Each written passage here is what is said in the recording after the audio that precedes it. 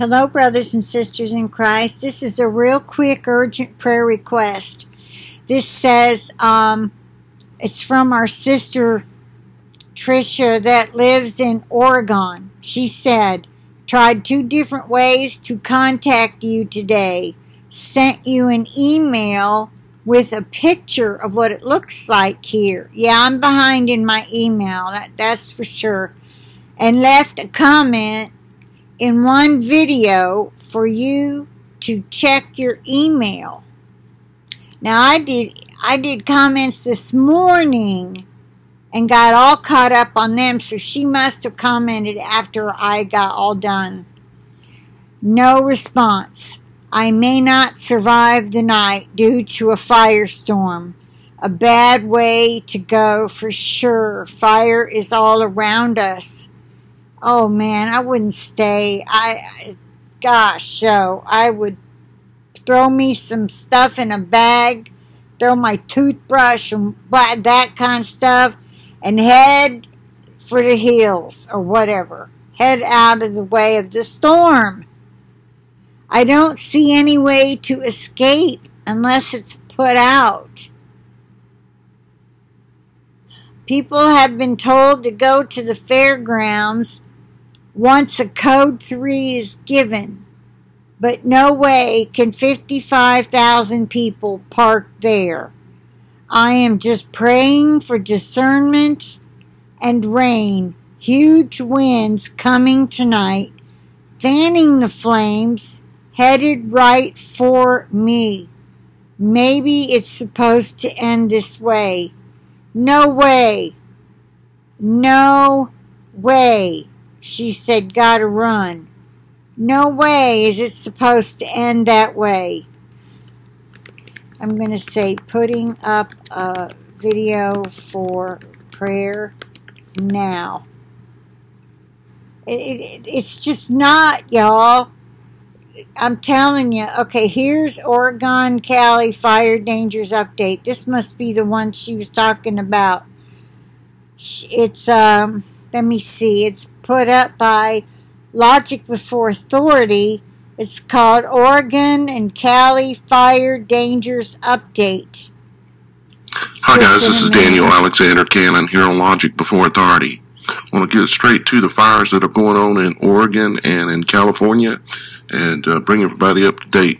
This video will be uploaded immediately upon me finishing it, which will be about 15-20 minutes from the moment of now. So you should have it on your screen in about 20 minutes.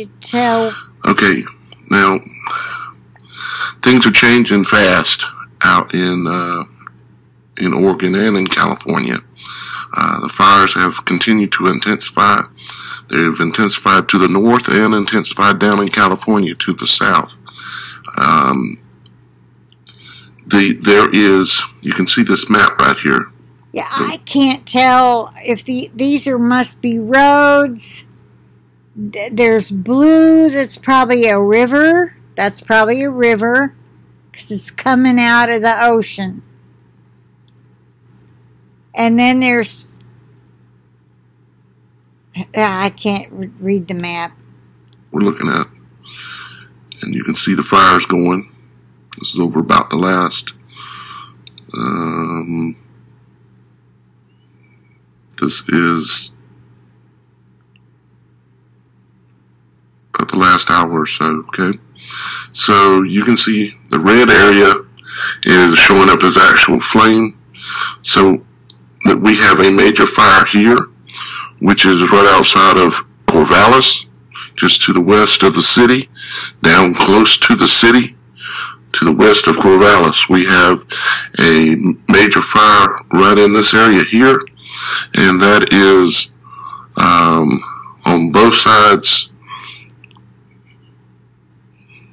Let me hang on just a second. Wherever this is in Oregon, it's like there's a big fire to the north, there's one to the west, there's little ones to the south where you wouldn't want to drive in between any of them, I imagine, because on a map, a big, they look like a little circle, but in reality, it's miles big.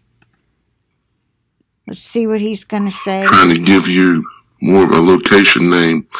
This fire is closing in on Mill City, if it isn't already there. And it looks like it's hard to tell under some of this. We're going to look at another view here in a second, which might help us. But this is a major, major fire. It really stretches through all of this area, all the way up to here. Now, this is getting up close to Portland. Let's see, the name of that area there is Oregon City. Okay, that little elbow that you see right here, close to Portland, that's called Oregon City. Okay, there's a lot of suburbs and a lot of homes in the mountains. I'm looking at them on another map, which I'll share with you here in a minute.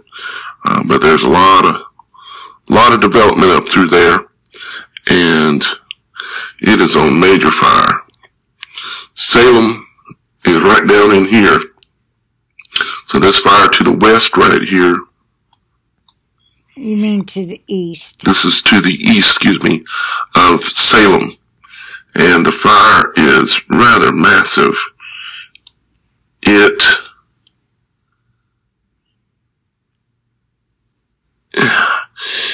it ain't burned down houses in the suburbs of Salem at this time, I would be highly surprised. Because as you can see, it stretches all the way over here. The interstate that comes down through, what is that? 85? Let me see. I wish I had her phone number. Excuse me. I don't have her phone number. And then you've got, trying to see the name of this other road here. Okay, well, I'm going to stop this here so I can get it up so y'all can be praying. She needs urgent prayer. They are elderly. She's in bad health. I mean, it hurts her just to... She can walk a little bit, but then her back's hurting her real bad. She can't sit. She can't sit in a folding chair in some rec center.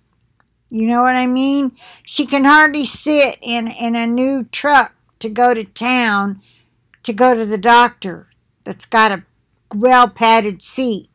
But she could handle that better than sitting inside of some place in a metal chair. She couldn't do it. Bless her heart. And her husband's got his issues, and like I said, they're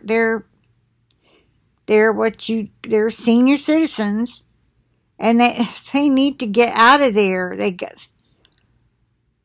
have no family around there. Okay, I'm going to end this here so you can all start praying with me.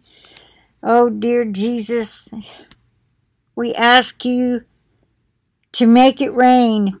Let the rain clouds come in there, conglomerate, and pour down buckets of rain over these fires, Lord. Please keep your warrior angels around our sister and her husband. Oh, dear God, please help them. Please protect them. This is not the way for one of your brides to go. I know it isn't. In Jesus' name, I pray for ultimate protection now. Amen and amen. All right. As usual, I plead the blood of Jesus over all of us, our devices and our connections, and I'll talk to you, I guess, tomorrow. I'm going to be praying now. All right, good night, everybody, or whenever you see this, please pray for Tricia and her husband. Give them wisdom. Safety on the road if they pack up and go, and I pray they do if the Lord leads.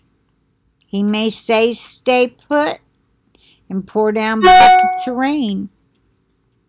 That's what I pray for. In Jesus' name.